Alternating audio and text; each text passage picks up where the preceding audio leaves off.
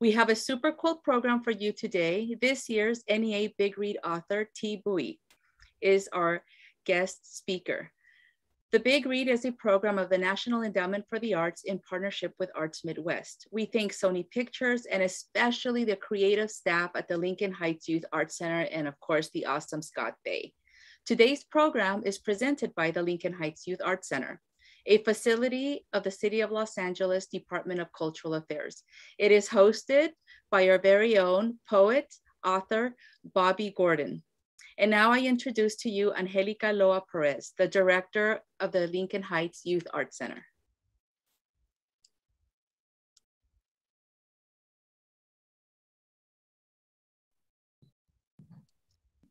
Hello and good morning to everyone. Hi everyone. I think we had a technical glitch. I hope you can hear me now. I'm Angelica Loa Perez, and I'm so happy to introduce our host for this morning, Mr. Bobby Gordon, teaching artist at the Lincoln Heights Youth Arts Center, where he inspires our students in photography, poetry, and is our co-founding teaching artist of the Social Justice Community Teaching Artists Mentorship Program. During the pandemic, Bobby has taken our signature Big Read, Young Writers Workshop, Poetry in the Heights, our culminating events, open mic nights, to Instagram Live, where we have enjoyed the participation of our students and our new participants from far and wide. So we are very happy to have him here today as our host for this very special event to kick off Asian and Pacific Islander American Heritage Month in the city of Los Angeles for both the Lincoln Heights Youth Arts Center and the Big Read program in Los Angeles. So without further ado, we have Bobby, and we're so happy to have Ms. Bui here with us today. Thank you so much, Angelica. It's such a joy to be here this morning. I can't think of a better way to be spending the morning than getting all together to be getting to speak with the author of this book, The Best That We Could Do, which is so incredible that Zoom can't even make it look right because it defies technology. Thi Bui is an incredible author, an amazing human being. We're so happy she's with us. She is a Vietnamese American cartoonist and author of the critically acclaimed illustrated memoir, The Best We Could Do. And her work seeks to make sense of the stories that history leaves behind. Thi's debut graphic memoir, The Best We Could Do, is the story of her family in the years before, during, and after the Vietnam War. It was selected for an American Book Award, a Common Book for UCLA, as well as other colleges and universities, a National Book Critics Circle finalist, and was an Eisner Award finalist. Her memoir was included in Bill Gates' top 5 books of 2017 and was called A Book to Break Your Heart and Heal It by Pulitzer Prize winner Viet Thanh Nguyen. And I can attest to that because my heart has just been put back together upon finishing it. She is a veteran illustrator. Her short comics can be found online at the Nib, Pen America in Boone, California. She is a contributor to Refugees Anthology, published by Abrams Press, and illustrated A Different Pond, a 2018 Caldecott Honor book with writer Bao Phi. With her son, Hien, she co-illustrated the children's book Chicken of the Sea, written by Viet Thanh Nguyen and his son, Ellison. Thi is currently researching and drawing a work of graphic nonfiction about immigrant detention and deportation to be published by One World, Random House. And today is a really exciting opportunity. Thi is going to take us through the world of her book. She's going to share the story behind the story of The Best That We Could Do. The Best We Could Do. And then we're going to actually get to hear questions from all of you. We're going to get to ask Thi questions from all of you and hear her responses. So without any further ado, Los Angeles, I'm so proud to bring to you Thi Bui. I'm going to clap loudly enough so that I can represent all of y'all, since she can't hear you, but I know that you're all going crazy wherever y'all are. So Thi, thank you so much for being with us. We're so grateful for this book that you've created and for being with us today to share it with us. Oh, thank you for such a warm welcome, Bobby, Angelica, Elizabeth, and everybody. I want to pause for a second and just say thank you to all the teachers, the educators, the staff who have made this happen. And thank you, students, for joining me this morning. And I'm sorry if I apologize also for being required reading. If it was required, I hope that didn't take away from your reading pleasure. This is so awkward. I wish I could see you because your faces would make it less awkward, but we'll try. We'll try. Also, I have a cold this morning, so I'm going to try extra hard. I'm up here in Northern California. I'm in Berkeley, otherwise called the unceded territories of the Ohlone people. And I'm really excited to share with you a little bit of a reading from the book and then some of the behind the scenes, like Bobby said. And then I can't wait to get to your questions, which I will answer as honestly as possible. So without further ado, let's just jump right in.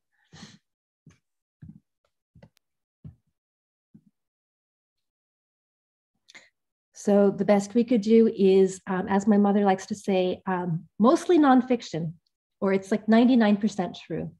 We'll talk about the parts that maybe are the part of the 1% questionable. But it took me a while to figure this out, but it is very much a story about how hard it is to be the children of our parents. Because have our parents ever looked at us and felt slightly disappointed? Such high hopes, so much possibility to fall short. And though my parents took us far away from the site of their grief, certain shadows stretched far, casting a gray stillness over our childhood, hinting at a darkness we did not understand, but could always feel. These are the people I come from. Ma, Bo, Lan, Bik, Thi, Thum. I figured out in my 30s, more or less, how to raise my little family. But it's being both a parent and a child without acting like a child that eludes me. My parents escaped Vietnam on a boat so their children could grow up in freedom. You'd think I could be more grateful. I am now older than my parents were when they made that incredible journey. But I fear that around them, I will always be a child, and they a symbol to me, two sides of a chasm full of meaning and resentment. Travis and I moved to California in 2006 to raise our son near family, trading the life we had built and loved in New York for a notion I had in my head of becoming closer to my parents as an adult. I don't know exactly what it looks like, but I recognize what it is not. And now I understand proximity and closeness are not the same. How did we get to such a lonely place? We live so close to each other and yet feel so far apart. I keep looking toward the past, tracing our journey in reverse, over the ocean, through the war, seeking an origin story that will set everything right.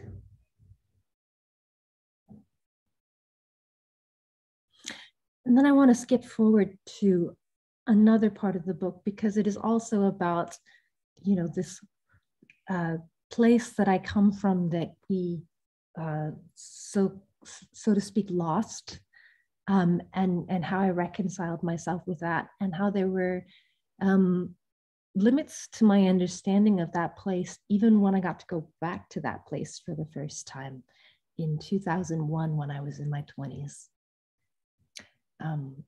We each had our own reaction to this homecoming. Lan already scouting ahead, Ma and Bik the most excited, me and Thum documenting in lieu of remembering. We didn't know the people there and we didn't go inside. Even standing there right in front of our old home, I had to rely completely on other people's stories to picture what it was like when we lived there. Lacking memories of my own, I do research. Lots of research. Hello, Thi.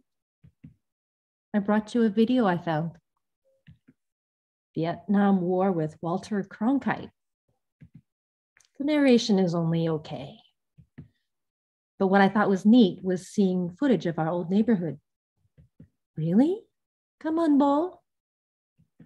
If you like it, I'll get you more.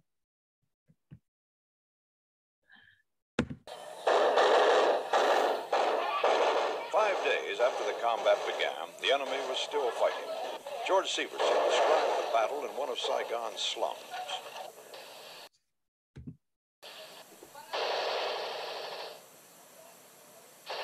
This neighborhood is called Ban Kur, or the chessboard, because of the maze of alleys and passageways.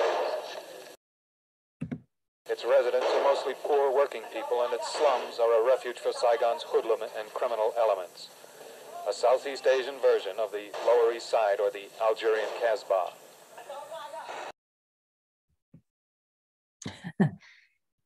I know this is caricature, but lacking memories of my own, I've come to depend on other people's stories. The Lower East Side, I'll draw it like that. I still have the chessboard my father made when I was a kid and the wooden set of pieces that we played with. Revisiting this game of war and strategy, I think about how none of the Vietnamese people in that video have a name or a voice. My grandparents, my parents, my sisters, and me, we weren't any of the pieces on the chessboard. We were more like ants scrambling out of the way of giants, getting just far enough away from danger to resume the business of living.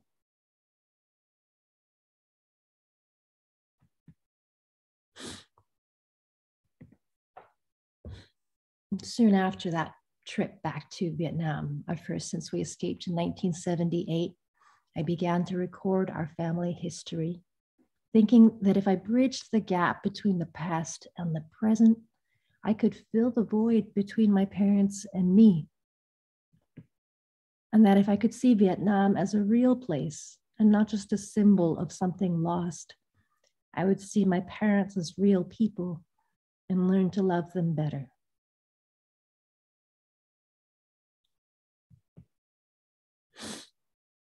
So I think I'll maybe pause there. I could go on, but I would I'll maybe call up Bobby to help me turn this into more of a dialogue that makes it relevant to you. Because, you know, having finished the story, I feel like I've gotten to fulfill my life's dream, which was to like get this weight off of my shoulders and put it into something that I could share with other people. And so I feel like everything else is gravy and I just want to spend the rest of my life being useful. So, you know, we've gotten you all here today. Like, how can we make this conversation that's like very, very specific about, you know, my experience, my book, how can we make it relevant to you in this really pivotal time in your life? I feel like y'all are living a lot of history right now. Maybe you feel it. Maybe you are more concerned with like what's happening like in front of you right now and how are you going to get through to the next day. I know that when I was a senior in high school, that was the year that the Rodney King trial happened and the LA uprising happened. But was I thinking about that every day? Probably not. I was probably also devoting a lot of my headspace to like, you know, student government and getting through my AP classes and applying to college and figuring out how to pay for it.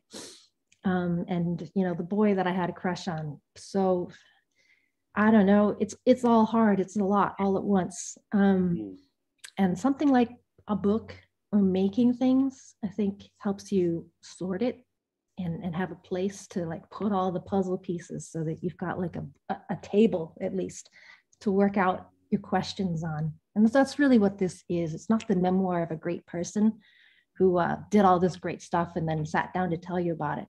It's more like a person who had a lot of questions, whose parents went through a lot of stuff.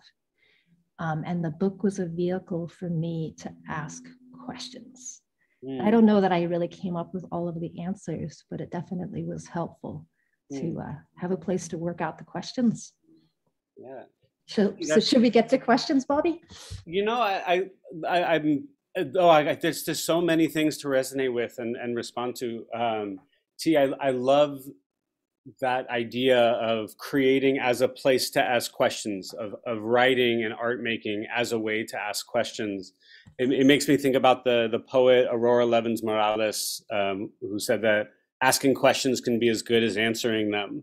And I'm so curious. I think like one of the things that all of us are learning how to do is how to find our own voice and how to speak to tell our stories, which are so often silenced. And the healing power of telling story and the connective possibility in telling story. And I think one of the things that the best we could do models really powerfully. I think I appreciate the humility in what you said of it not being a great, like a memoir of a great person. I would argue you're pretty incredible, but I also think it's a great memoir of someone, of a human. So like of someone who like so many people can relate to your story in different ways.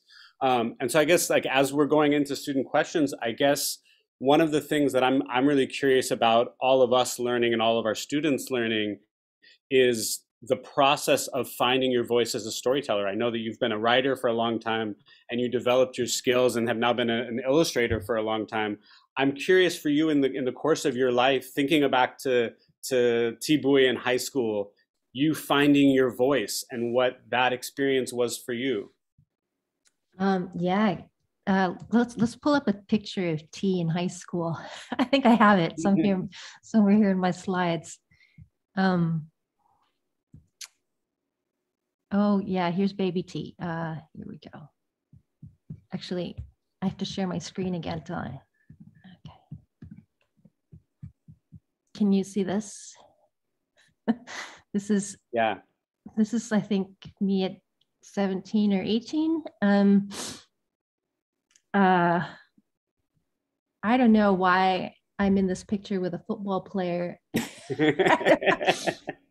High school was very puzzling for me. I think I like my inside, my image of myself was very different from how other people saw me, and I still can't quite reconcile that. Because I was just a big nerd as far as I was concerned, and I felt lonely a lot of the time. But I was also like super active in high school because I had so much energy. Also, it was the only way that my parents would let me out of the house was if I said it was related to school. So I think that was maybe an impetus for like just being so active. Yeah, I also had this creative side that sometimes had room to express itself. I didn't have great art classes. I kind of wish I was able to work with a good visiting artist like you, Bobby, but we didn't have that at Kearney High School in San Diego in the early 90s. Classes were big, there was auto shop, and then there was like AP classes. And then I think I dropped out of art class because we were just drawing circles and squares, and then we started painting the furniture in the room. So I was like, I'm not really learning anything here. Let me go try out something new. So I tried out drama. And so I think I always associated like my creative pursuits with like just being on my own, because that's how I had to do it growing up. Just reading books. I was like, went to the library and would check out books on my own. And if books were assigned in class, and this is why I apologized earlier for being assigned reading, I didn't really enjoy them because I had to read them so slowly, and then I had to answer these questions that, just kind of got in the way. So I just read books for pleasure, and I read like just a lot of extra stuff based on my own interest. And then I would write just for a lot of like fiction, fantasy, poetry, really, really emo poetry. Edgar Allan Poe was a big, inspiration.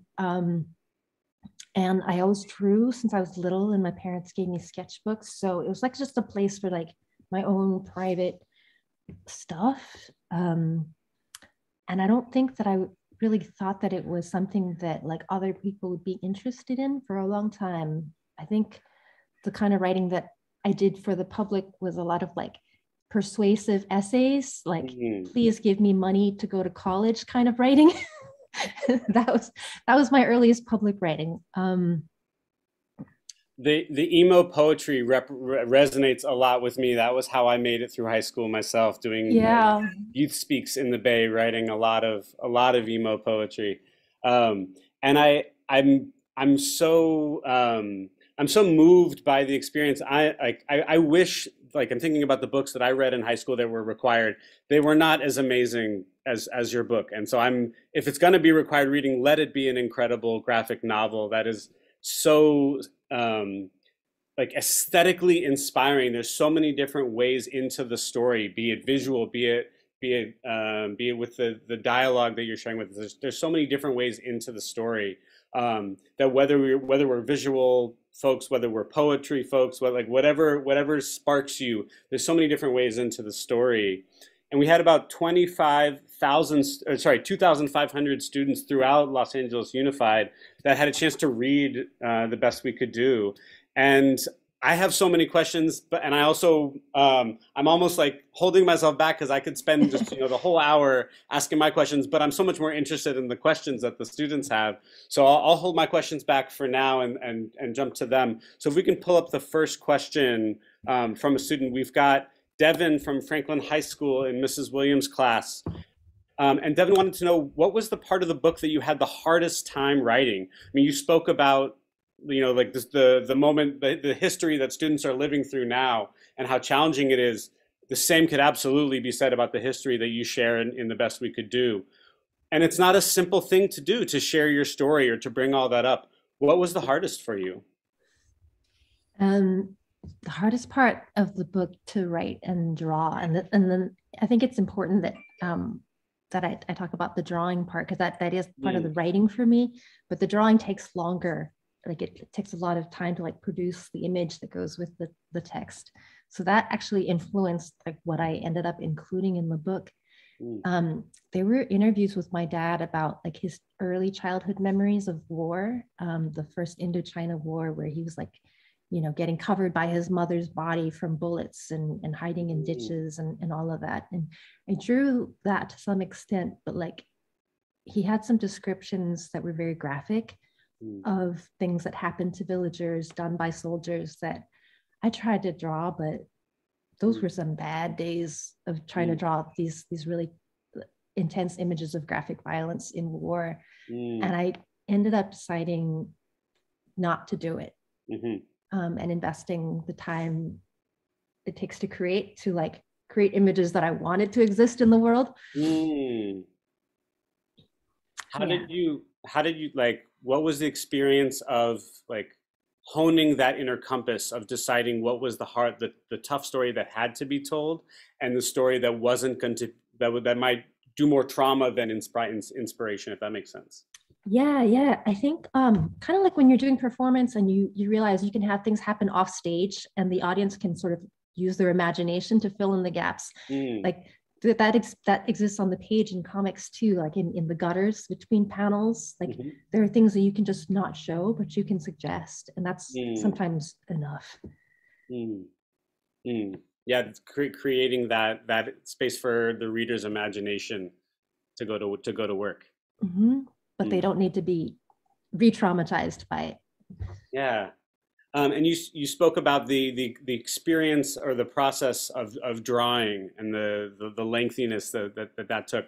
We had a couple of students that were really curious about the specific aesthetics that you chose for the drawings. If we can pull up the next few questions.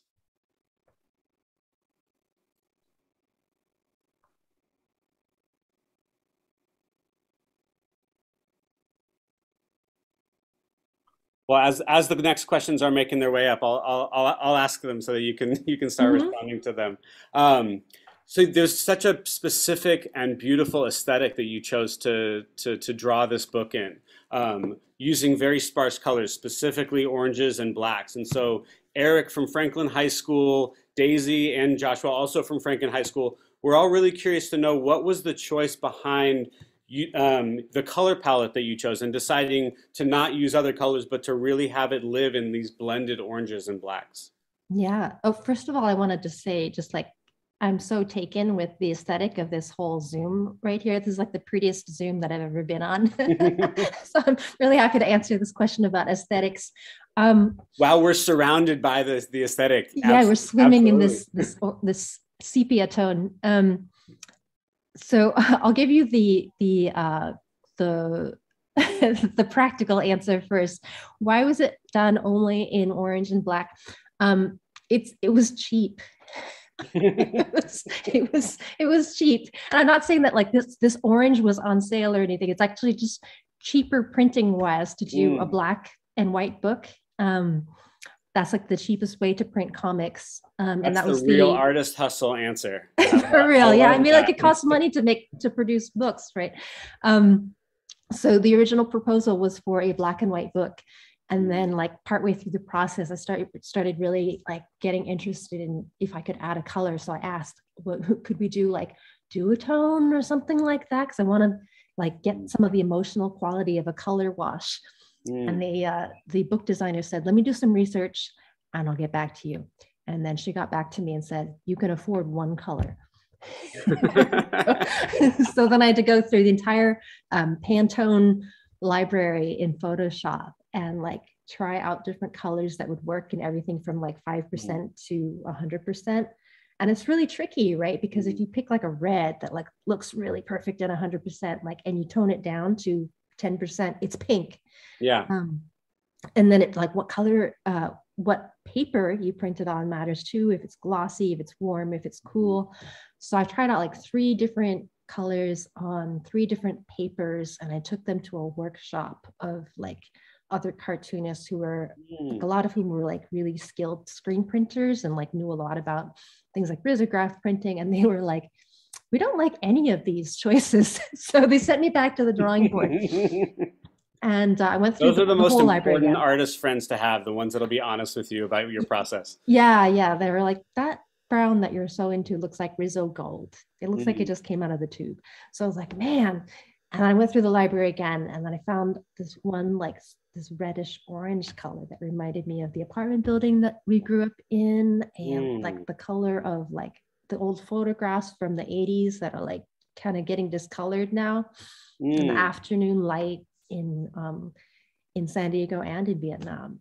So it was like the color of nostalgia for me. I knew that I wanted a warm book. A lot of graphic novels have this blue color, and I tried that out, but it didn't feel right.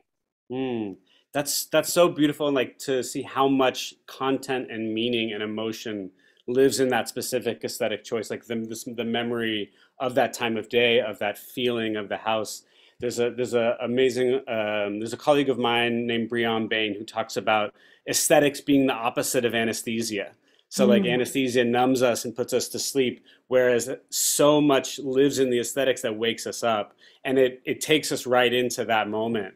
So it was so palpable, that feeling of that late afternoon light, that nostalgic feeling, that day ending.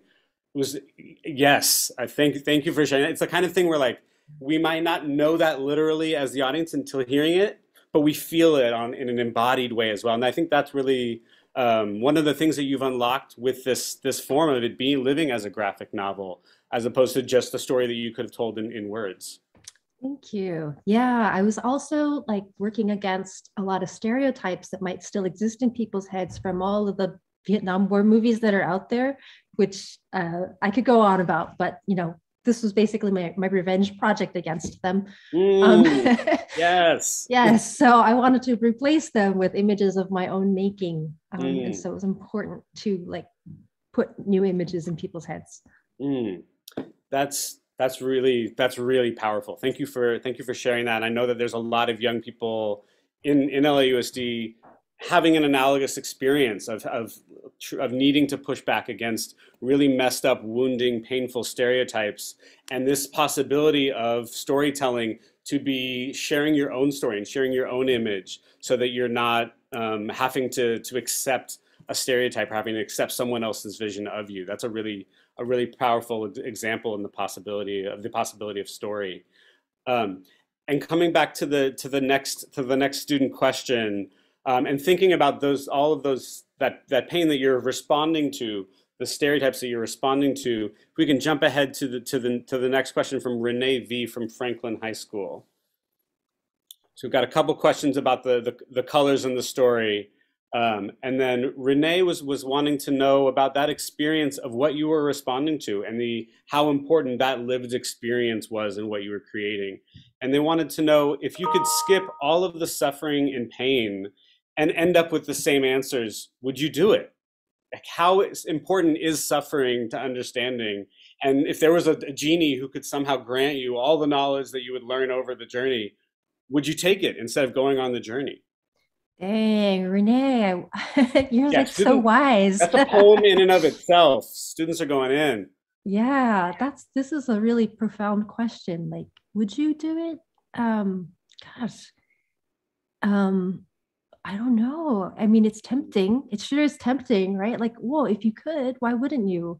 Like, what attachment do we have to suffering? I mean, like, this is all I know. This is all I know. All the good stuff that like I've learned, I've figured out, I think has come through some amount of pain. So I think like my limited human brain is going, no, there's no other way. I sure would like to live life with more enjoyment and just like more ease. And maybe that's like my life's work now, is to learn how to do that. So Renee, if you want to hook me up with your genie sometime, like, you know, give me another year of therapy and and give me a second chance with that genie. But for now, I think I have to sit through the suffering a little bit longer. Okay, so we'll have the genie double back. Yeah. And similar question, but a little bit different. Ryan was wanting to know, from the same class, did you think about rewriting or changing parts of the book due to the trauma it brought back? You mentioned the parts of the story that you decided not to include, the violence that you decided not to include. Were there parts that you had created that the experience of seeing them created made you want to change it just because it was so intense? I think I thought a lot about the ethics of representing trauma a lot. Is that, you know, I had an academic advisor at the time who kept quoting Edward Said to me. She said, all forms of representation are violent. And that was completely terrifying to me. It was like completely paralyzing. I was like, well, how am I going to do this then? Because the last thing I want to do is like do more violence by misrepresenting people who have already been misrepresented in so many ways, right? But on another level, like, to replace the stereotypes, you have to like just take a chance. Yeah. And believe in yourself enough and give yourself enough grace to make mistakes. And maybe also create some like buffer zones around your mistakes. And for me, those ended up being collaboration with my parents and trusting them to be like editors as well. But yeah, I didn't want to create anything that was, I wanted to create a book for healing. So there are a lot of Vietnam War stories that like I still have not seen, like still haven't watched the 10-part Ken Burns documentary because I'm just not sure if it was created for me. I think it's part of a healing process that like Americans of a certain demographic are still processing. And that's great for them, but it might not be for me. And so it's hard for me to step into some content that might trigger all kinds of feelings of trauma in me without providing me with any of the tools for healing. So I knew that I wanted to create a space for healing for people like me. And because I'm an educator, I also created access points for people who didn't go through the same experience. But that was my general guiding principle. Does it heal? Yes. Okay. And I think like that, even if the Ken Burns documentary was like for you, it's not by you. It's an outside white United Statesian voice speaking about it rather than you sharing your own story. Right. So we have trust issues. Yeah. That's putting it mildly. And through this process, I think one of the things that you've modeled is the ability for individual healing and collective healing through writing story, through witnessing story, through sharing story, the creation of new images, the creation of new representations. And Jacob, from Franklin High School in Miss Williams' class wanted to know, do you feel better after telling your life story through a graphic novel rather than holding it all in?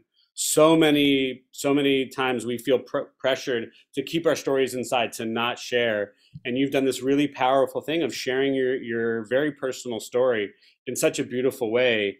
How has it felt for you as a person, as not just as an artist and as a writer, but just as a human being? How do you feel having shared your story in this way?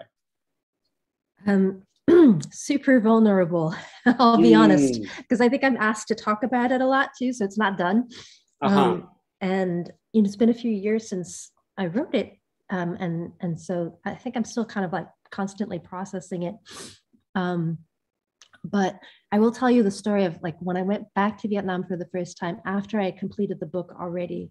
It's like I saw Vietnam through different eyes. Like I wasn't putting all this pressure on this place anymore to like answer questions for me. I wasn't looking at every person like, are you my auntie? Are you my uncle? I wasn't like looking for my own personal narrative through other people in Vietnam. So I could finally objectively see it for the first time as a country of like over 90 million people who are not me. And then I started getting interested in Vietnam in the present day rather than like a Vietnam of the past. So that was really freeing. That's beautiful. Thank you. Thank you so much for sharing that. And thank you, like acknowledging also the vulnerability that you're offering in this moment of sharing, speaking about it again. That's so true. And we've got a student with a question requiring a whole lot of vulnerability. So please, all right, please share what you feel comfortable sharing. We've got a student wanted to know, what advice would you give to young people arriving to this country? I mean, thinking about there's so many immigrant students in Los Angeles Unified. As an artist, as a writer, as a human, what advice would you have for young people arriving to this country in this moment in time? Just remember to breathe. Take your time, remember to breathe in the things that you need for yourself in this moment. Breathe in the nurturing of the people who are there to support you. Breathe in like the moments of calm that you may be able to have now. And breathe out the frustrations and the loneliness and the like feeling of disconnect that you might have. And breathe out the grief and the I don't know, just breathe out anything that you can't hold in, and maybe find just moments for yourself. And then language is so important, right? Like if you're not able to express yourself in the language of the people around you, it can be very difficult. And so allow yourself to have a space where you can express yourself in the language in which you feel comfortable. And then ask for support, like ask for translation, like kind of be entitled. I'm encouraging newcomers to feel entitled to ask for what you need.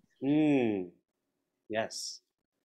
And a related question, and as you're answering, I want to also give a call out to the students.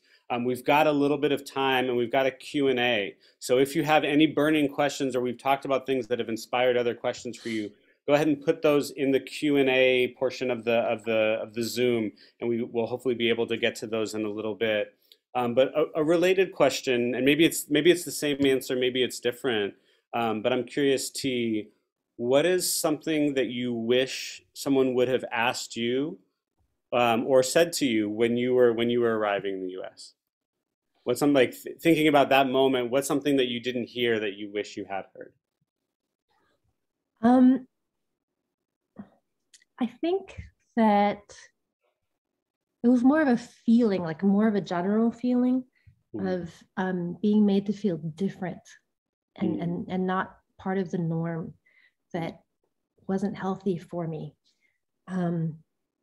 So like, I didn't want to be singled out ever, you know. I didn't want to be singled out for ESL, or I didn't want to be singled out to have to tell my story in front of everybody if I didn't want to. I didn't want to be singled out for like my mom sending me with different food to school. I just wanted to be me, you know. And it didn't mean that like I wanted to be just like everybody else and like assimilate to all American things. I just wanted like difference to be normalized.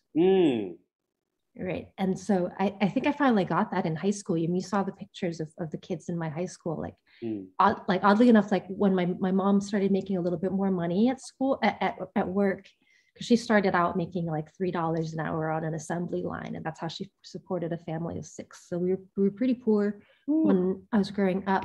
But when she started taking night classes and kind of working herself up in the company, we finally moved into a house. We still rented, but like it was a nice house, and you know, I had more space. And but like ironically, it moved me into a part of town that put me in the zone for a high school that had a worse reputation. And so I tried not to go there, and they said, no, you got to go there. So I went, and it turned out to be the best thing for me. And I learned that it only had a bad reputation because it was full of Black and brown students like me. So I mean, it was so ironic because it ended up being like really great to be in this school of like kids who were immigrants and refugees and like who grew up poor or in parents in the Navy. And like, there wasn't this like big class divide that there was in my previous schools. And it was just normal to be all of those things, right? And that's all I needed was just to have my life experience be just like anybody's. I love that the line that, or the phrase that's really hitting me in the heart is normalizing difference. Like not homogenizing everything or not acting like it doesn't exist, but having it be normal, having it be welcome and more than accepted, celebrated. Yeah, that's really beautiful. And we have one more pre-prepared question, and then again, I want to remind folks, if you've got questions, you can go ahead and put them in the chat. I also want to encourage all the students out there, if you want to wave as a class or feel free to jump up and in the various emoji ways you can jump into the conversation, please do. And this is a super zoomed in question, at least I'm seeing it zoomed in. There we go. I think one of the beautiful things about telling your own story, I think you spoke to it in the way that you mentioned seeing Vietnam differently, is that telling your story, writing makes you read in a different way, makes you like observe in a different way. And so I'm curious as a writer, what are you now reading for fun? What are you enjoying to take in? I'm curious about it, and I'm curious because one of the students asked it. So this is a question from a student. What are you currently reading for fun? Yeah. Okay. So this is going to take me back to Renee's amazing question about like, do you really need to do any more suffering? And so this is what my nerdy self is reading for fun right now. Actually, I'm going to turn off my background so that I can share. How do I do that? I think the 3 dots next to in the top right. Okay, here we go. Oh, now you can see the space that I work in now. I'm reading a book about loneliness. It's called Seek You, a journey through American loneliness, and it's a graphic novel as well. It's kind of an essay about like Americans and their loneliness. So I think a lot about like isolation now, you know, like with the pandemic, we've all been like extra isolated, but we were isolated in ways before that like kind of affect like the way we engage in politics, the way we engage in consumerism, or the ways we don't engage, right? So it's something on my mind a lot because I'm like trying to figure out like, how do we get to a better place? How do we, you know? And so then I end up spending a lot of time thinking about like, why are we so messed up? But maybe that's just how my brain works. I think it's a question that we're not asking enough, like thinking about like all of the ways in which the structures of our society aren't serving us nearly as well as they could, and the possibilities of being an active changer of that. Yeah. And so storytelling as a way to open up the imagination of that. Yeah, what were you going to say? Yeah, ultimately it's an optimistic move on my part to like wade through all of this sad stuff. Mm. Yeah, because if there's no, if you were taking like a nihilist perspective, you'd be like, why would you do that? There's no point. There's hope. There's hope in that. I think so. Yeah, I think as long as there's hope and there's like things to work for, there's a lot of work to do. Maybe that's the reasoning behind what I tend to read. Mm. And so going back to your experience as a writer, Gustavo Aguilar from Lincoln wanted to know, what kind of thoughts and feelings did you have while writing the book? Oh man, there were some days where I probably cried more than I drew. And there's a picture in the inside cover of the book. There's this image of like little T, just like sitting there facing the wave. That's kind of how it felt. And that's just kind of how it had to roll, yeah. Do you feel like you got more comfortable experiencing those kind of emotions through the process of it? Or did it feel like that was something that you'd already kind of found your feet in as before you began the process of writing it? It had to go in fits and starts. Like it was kind of a lucky thing that I had to balance working on this book with like life stuff. So it did take me 10 years because I was like, working on it on the weekends or over spring break, and then I'd have to go back to teaching or raising my son. And so it kind of gave me emotional breaks from the work too. And that was actually really useful because it gave me time to like sift through the feelings and just say what I wanted to say rather than waiting through it for a whole year continuously. Yeah. And thinking about like the kind of the individual and collective emotional experience of it. We got another question from Lincoln High School. What does your family think about your book? What was their experience? Either you said that your parents acted as editors. I'm curious, like I'm hearing this question. I'm curious both their experience of being involved in the creation of it and then also it being in the world. Yeah. I mean, gosh, imagine if I had not told them anything about it and then I just published this book. I don't know if they would talk to me anymore. I wouldn't feel good about that. No, I was self-publishing the individual chapters, like one chapter at a time when I was starting out. And that was a way for me to sort of learn how to do comics and participate in the comics world. Cause I was like taking it to like LA Zine Fest and Ape and stuff and tabling with it and selling my chapters for $5 a piece. It's really hard, by the way, to sell a chapter about your labor at a Comic-Con. It was good practice. No, my dad saw the one I had always meant for the chapter that was about me being terrified of him as a kid with the chapter about his own terrifying childhood to like give context, but I didn't draw fast enough. I drew too slowly. So I only had the chapter about how terrifying he was to me when I was little. And that chapter used to just be called Terror. And I had it on my desk. I didn't show it to him, but he came over, he just kind of read it on his own, and then he didn't talk to me for 2 weeks. I don't know if it was because of that or what, but he didn't talk to me for 2 weeks. And then finally he came back and he said, I read your chapter and I'm okay with it. The only thing I don't agree with was that painting of a naked lady that you put in there. I don't remember her being completely naked. So I'd like you to fix that. So all I had to do was like draw some blades of grass in front of her. And he was cool. But like, I was like, oh, geez, I got off easy this time, but I better be careful. So from now on, I'm showing my parents like rough drafts of every chapter before I even send them to my professional editor. And I'll give them veto power if they want it. But what was funny is like once I gave them that power, they never used it. They would just remember more details and tell them to me. So all my editing was actually like adding more rich detail. And also like, they were fact checking me in the process. So I felt really good actually about sharing with my parents, something that I thought maybe I would have to hide. Yeah, what a beautiful opening of the door creatively, and then also step in your parent-child relationship. That's really yeah, it was a sneaky way to spend quality time together. Well done, very, very well done. And I think that leads beautifully into a question from a student from Lincoln High School, from Mr. Licon's class. Jesus Mata wants to know, did you have a favorite moment when you were writing the story?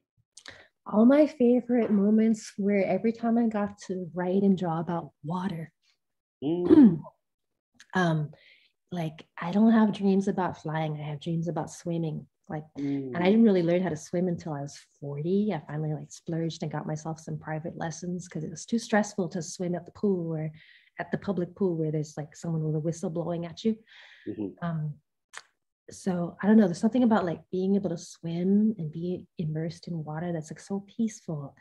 And like water is like this, maybe because I always think about drowning, water is this terrifying force that can take life as well as give life. And it's such a perfect like visual metaphor for so many things about human experience. So actually when I first outlined the book, it was all like these metaphors involving water. And anytime I got to draw like my mom swimming or my dad swimming or like boats on water, I was thrilled. I know that this has been a long process just to kind of understand the timeline. Where was your learning to swim in relationship with the writing and the release of the book? They're close to the end, actually. Yeah, I think around the time that I was drawing those last images of like my 10-year-old son swimming, that was when I was learning to swim. That's so beautiful. And this is, I think, maybe a perfect segue into another student question. This one from Matthew Ball, wanting to know, how has writing this book made you grow as a person? I started it on the cusp of becoming an adult, or in the sense that like I was a young adult, but like I still felt like I would always regress into being a kid again when I was around my parents. And then it was becoming a parent myself that made me go, whoa, there is no way you don't mess up this job. It's the hardest job in the world. And that level of empathy for my parents that I got to really unpack and explore, and give back to them. I got to like spend a lot of time thinking about my parents before they became my parents. And that was a way for me to like just grow up the inner parts of myself that were still like, an adolescent in relation to my parents. And then I think I grew up myself in the world by just finishing the book. Like I don't look back on it now go, oh, that was a masterpiece. I actually find a lot of the art a little bit cringy and some of the writing is not quite right, but it's the best I could do with where I was at that time. That's actually my built-in disclaimer into the title. So, when you become someone who finishes things, even if it was just one thing, but it was a big thing, like there's a confidence that you develop. So if there are folks in the audience who like are creators and you're not sure if you get to be an artist in the world, like just start finishing things. So create small projects for yourself and finish them, and then move on to the next one and the next one. And you'll find that you develop this confidence in yourself as a storyteller, as a creator, as a voice. We were talking about the importance of finding your voice earlier, and I think that's how you do it. You speak, you finish things. I deeply appreciate that, because I feel like a very common piece of advice is just start it, just go for it. But that advice of finish it and keep moving on to the next things, like start it and follow through and follow through and follow through. That's incredibly beautiful. Thank you for that. I feel like all of us adults all of us older folks on the Zoom as well are listening and like taking that to heart also. Yeah, and don't be afraid of failure either. Like, if the choice is either between making it perfect or getting it done, choose getting it done, right? And then just keep moving on and keep learning from that. Yeah, and we got a student question, maybe one of the most vulnerable ones, and they said only if you feel comfortable sharing it. So from Mendez High School, Angelica Heredia has a business question for you. So on the business side of book writing and publishing, how much money is made from the book? Like, is like, I don't know, like I'm finding the questions behind the questions as well, thinking about like, how do you make a career as a writer? So the student question, how much money was made from the book? And then I'm curious, like, if for students who might want to be a writer as a career? How do you build a career as a writer? Yeah, no, it's a really important question, because like the business of getting the books out there is actually a big part of, like, you know, how impactful the book can be. So if you go with a major publisher, they're usually able to offer you an advance on your royalties. So royalties can go anywhere from, you know, just a few percentage points on the book to more, depending on like how well you negotiate. And like, I didn't know anything about negotiating when I was negotiating the contract for this book, and I didn't have an agent. I feel like it comes back to your like entitlement question, like be entitled to your work. Yeah, and get people who like get some heavies in your corner who know the business too. So like, I basically make a cup of coffee for every book sold. And I'm not talking like fancy Starbucks coffee. I'm talking like bodega coffee. So luckily the book has sold a lot. So, you know, I get royalty checks twice a year. And your advance is like, you know, kind of a prepayment on those royalties. So that helps, you know, it helps you like take a little bit of time off from your day job to be able to work on it. And then, you know, you kind of, I think all artists that I know who come from a working class background have to work multiple jobs when they get started. But finding like a network of support for these kind of business questions is really, really helpful, because people can give you some advice, can look over your contracts, and can help you like not fall into some pitfalls that like beginners can if they are too scared to ask anyone questions. So thank you for asking a business question. I'm always happy to answer those. I think we have time for one last question. But before you answer, I just want to say such a huge thank you, Thi, for being with us and for sharing your book with us, and sharing again so vulnerably with your of yourself. So we've got two student questions. They're very different, but I'll share them both just since they're in the chat. And if there's one that you want to jump in, or if there's somehow compelled to answer both. If your parents never migrated, how different do you think life would have been? That's a question from Matthew Ball. And Genesis Gaeta wants to know, what does your writing process look like? So those are very, very divergent questions. Yeah. But last questions from our students, maybe just a moment to share the tip of the iceberg of a thought on that. Sure. You know, for in a multiverse, actually, I think that my life might have maybe been something like the life of this author that I met named Nguyen Phan Quay Mai, who wrote a book. She's a Vietnamese author, but she wrote a book in English called The Mountains Sing. And you should definitely check it out, because she stayed in Vietnam, and her family was from the north, so the other side of the war. And it just gives this other dimension to the war that you should definitely check out. And I think that my life might have been like hers. There would have been like a lot of poverty in the early part of my life, but maybe I would have found a way to write anyway, and get my story out there. And I would also be better at Vietnamese. And my writing process is so messy. I'm still trying to work on better habits, but I try to use if on a good day, if I remember, then I use my good morning energy for creative work, and I save the emails and like business admin stuff till later in the day. And when I get stuck on an idea, I go walking. I appreciate that. I appreciate thinking of writing as an embodied process that you warm up for. That it is something that we do in our bodies. Definitely. Thi, I want to say one more huge thank you to you, and also thank all of our behind the scenes folks. Our technical director, Scott Bay, our graphic designer and event coordinator who made these beautiful frames behind me and behind our other host, Luz Rodriguez, our music selection and technical assistant, Henry Mendez.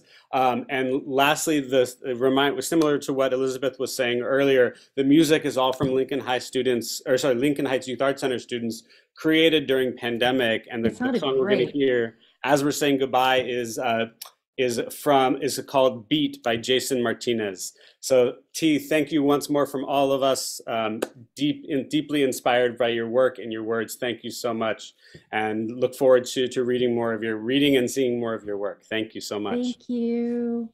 Thanks, everyone.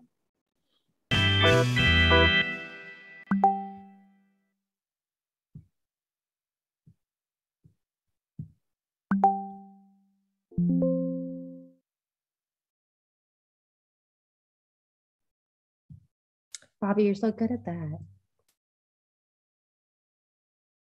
Oh, doing my best. It was very inspiring to hear your responses, and so hard not to just ask a million of my own follow-up questions because I'm so excited to be getting to speak with you. I don't know if we get to talk yet, but you guys did such a beautiful job. Oh, Congratulations, Thi. You're such a phenomenal, dynamic human being. I'm so grateful that on behalf of our students, we got to have you share, just like we said, the story behind the story. And I'm just so excited for who gets to see this even after today. So thank you. Thank you. I hope the kids had a good day. Yeah. we are still streaming, so thank you to everyone who tuned in or is seeing this later. And Scott, if we can close down the streaming, I think we've reached a good moment to say goodbye to everyone online. Okay, I'm a little stuck. So if everybody could just leave, the stream will end on its own. Got it. Okay. Thanks, everyone. Thank you so much, Thank Thi. you.